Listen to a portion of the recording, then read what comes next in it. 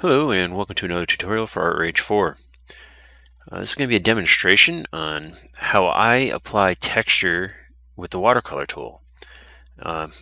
Someone over at the ArtRage forums saw a picture I made and wanted to know a little more detail about the method. So hopefully this tutorial is going to cover any questions he may have. Or any of you. So if you do have any extra questions after watching the video, feel free to post them here or over at the ArtRage forums, and I'll try to answer those directly. Okay, before we begin, while most of the items I'm going to be dealing with in terms of texture are going to be default within ArtRage, there is going to be one for the canvas that is one of the ones I made. So if you're going to follow along, using everything specifically, you're going to want to go to the website, the link of which is going to be in the description of this video. Go down to the bottom of the ArtRage forum, and you'll find this image that I uploaded. You just want to right-click on that and select Save Image As and save it to your computer. And then we're going to go back into ArtRage. We're going to go to View, and we're going to select Canvas Settings. That opens our Canvas Setting panel. Down here towards the bottom, you'll see it says Grain. You just click on that, select Load from Disk, and then you can select that image and open it within ArtRage as a canvas grain. Okay, with that selected, I'm going to increase the grain size to about 200%. All right. And the roughness we're going to play with. Okay, so if I turn the canvas lighting on, you can see the grain on the canvas, and it goes from very low to high depending on where I move that slider at the bottom. And that actually affects how the watercolor tool reacts to the canvas. So if I select that watercolor tool and open the settings panel, I'm going to set it to the default settings here. Make sure I'm using a bright color. If I make a mark on my canvas and then increase the roughness of that layer, you can see how I get a more sparse effect. Okay, so that texture ends up breaking up the paint a lot more the more rough it gets. And if I put it lower, it gets smooth again.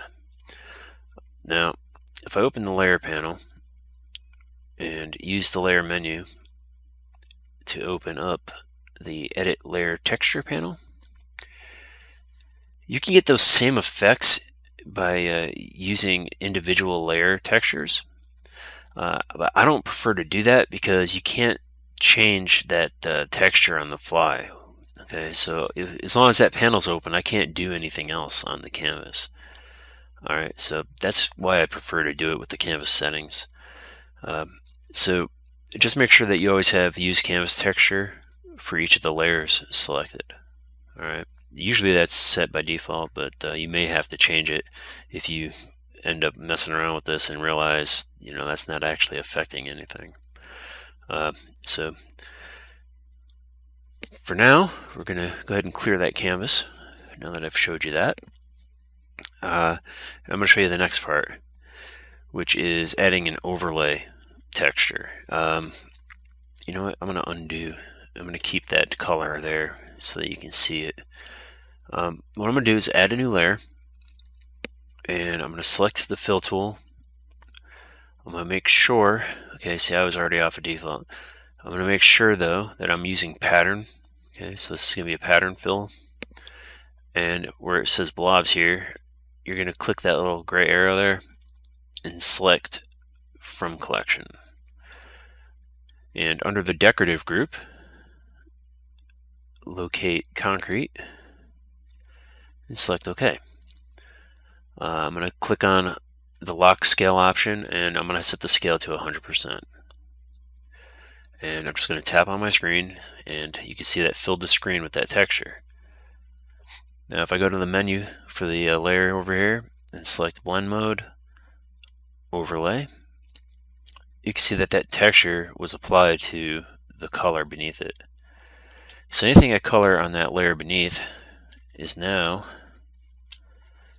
going to have that grainy texture of that concrete on there. Okay, you see that? Now it doesn't affect how the stroke is created, it just gives the illusion of having an extra grain over it. Okay, so you know, changing the roughness here isn't going to change how that affects the stroke in any way. It just changes the perception of how smooth it is on top. Now I'm going to decrease that a little bit and show you that if you create another layer, and well, I'm going to go ahead and use the fill tool again first. I'm going to select a different grain from the collection. Okay, and again, this is in the decorative group. I'm also going to use the rough tan paper.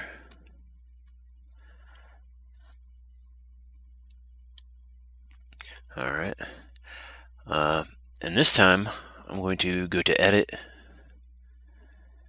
Adjust Layer Colors, because this has it's colored brown. It's not as grayscale as that last one. So I'm going to bring that color slider down to -100 to get rid of the color.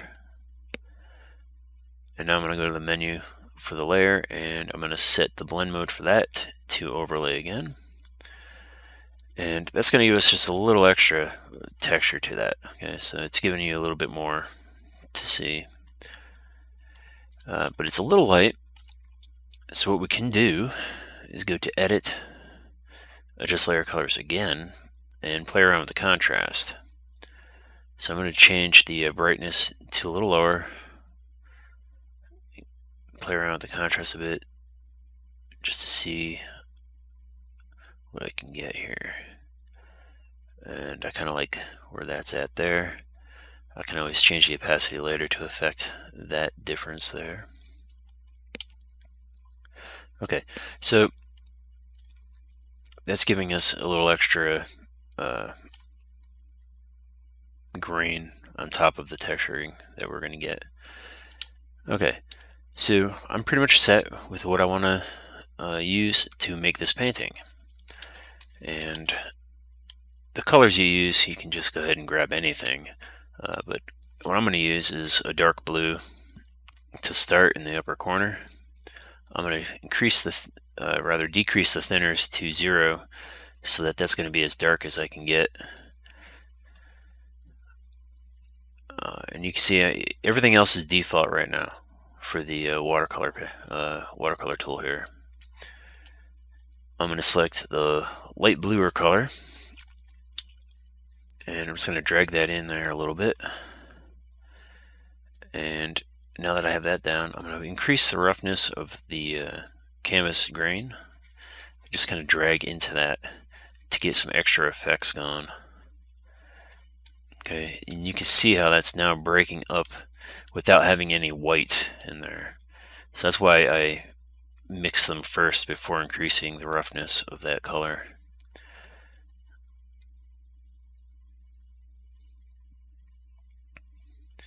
Okay. And by holding Alt and tapping in here, I'm going to pick up that more of a grayer tone that I made when I blended them. I'm just going to use that further down here.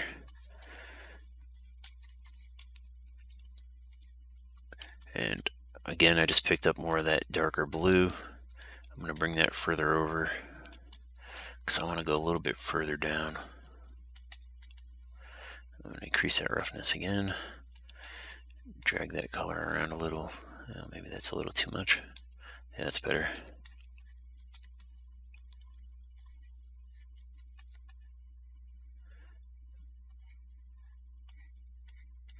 All right, and you can see how I'm constantly shifting that roughness to get the effects I want.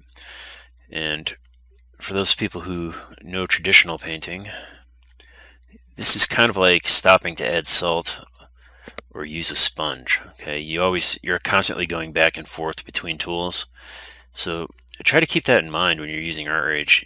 You know, this is designed to mimic traditional painting in some ways, and it doesn't always match it specifically, but that mindset should still be there, where, you know, don't think that, oh, I can use one tool and one tool alone to get the effects I want. You know, if you're just going to limit yourself by doing that. So try to explore everything a little bit and kind of go with the flow. Okay, so I want to have a little more texture in here. So what I can do is I can either select that darker tone again from up here and kind of, I'm going to decrease the color bleed. What color bleed does, it affects how the color drags when you add it. And you can see how it kind of bleeds that in a little bit. I'm just going to use that and lightly tap and drag my stylus around to add that in there.